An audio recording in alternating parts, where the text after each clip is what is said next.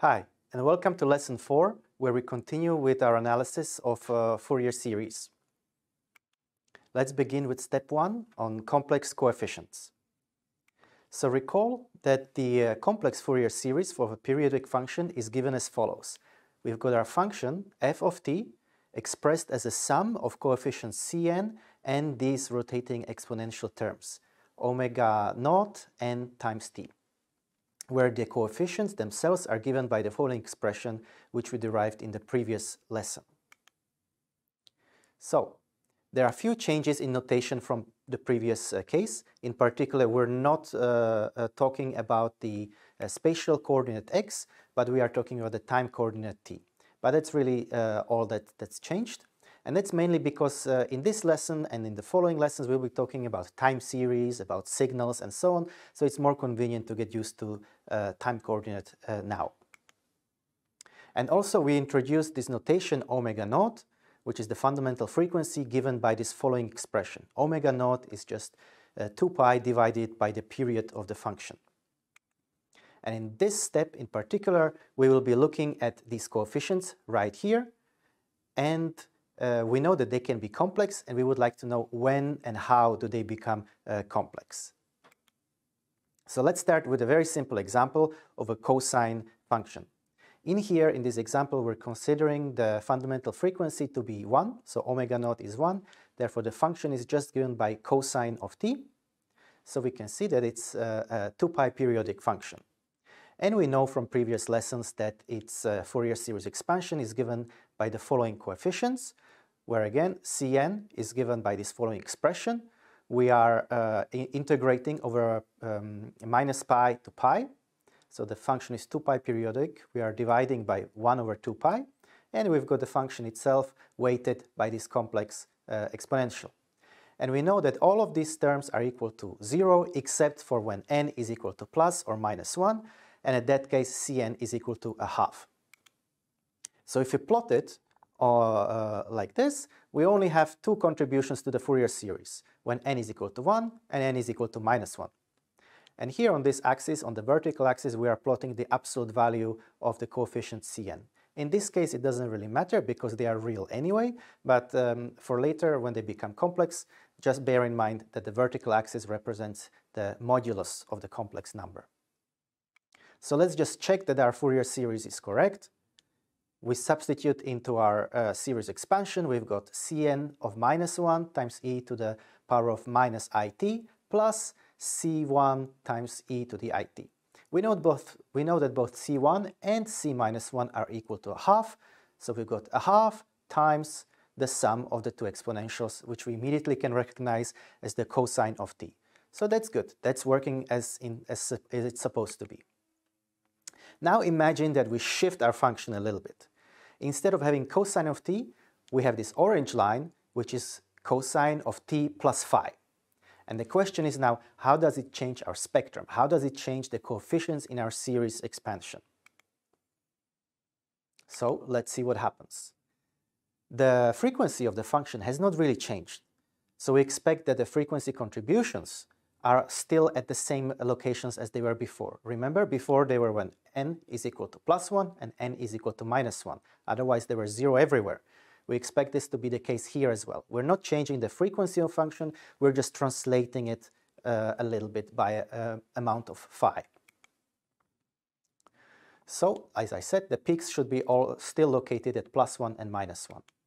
So what does change? Well, let's do it the hard way and let's compute the integrals and the coefficients Cn. So again, instead of cosine of t, now our function is given by cosine of t plus phi. And if we evaluate this integral, what we get is the following product. We have a product of something, of this fraction, that is a function of n only. And then phi only enters into the product in here. So we see when phi is equal to 0, which was our initial function cosine of t, this complex number here disappears because sine of 0 is equal to 0. But this is not true for general phi. This is not true for general phase shifts. So the Cn in general is a complex number. So we see that when we introduce a phase shift, we turn the Cn to be a complex number in general. And just to see how this Cn now behaves, here we are plotting n, and we are considering it to be a real number. So our argument is n, and again we are interested in the modulus of the complex coefficients Cn. And we really only care about the values where n is an integer, so 0, 1, 2, 3, 4, and also for the negative values as well. So we can see what happens is that at n, it's always 0, whether we are considering this blue line, which is for a particular case of phi equals to pi over 4, or we are considering a different phase shift, which is the orange line. And they always overlap at the places where n is an integer. So n is equal to -1, 0, 2, and so on.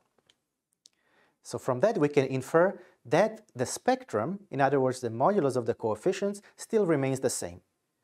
The only non-zero contributions are at n is -1 and n is +1, and it's 0 everywhere else.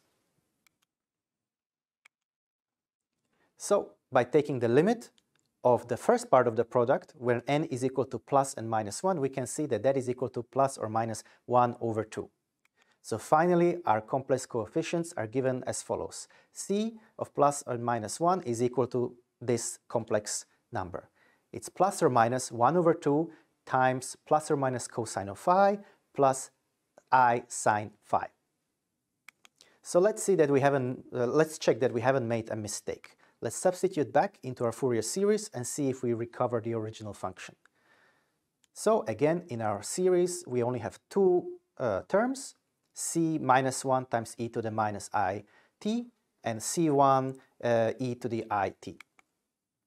And now what we do is we just substitute back, and after a little bit of algebra, there will be some cancellations, some additions, and what we recover is this expression. Cos t times sine phi minus sine t times sine phi. And I'm sure you can recognize that as just being cosine of t plus phi, which was our initial function, so everything is fine.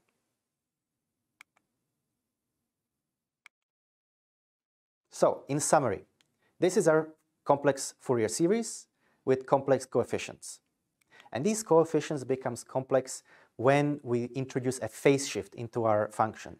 And these phase shifts, really what they mean are time delays.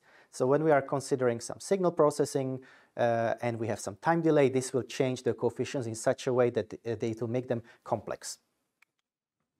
Now the modulus of the Cn, or the amplitude, represent the weight of that particular frequency contribution into the series. If you remember from previous lessons where we were doing a Fourier series of a delta function, all the harmonics were equally important.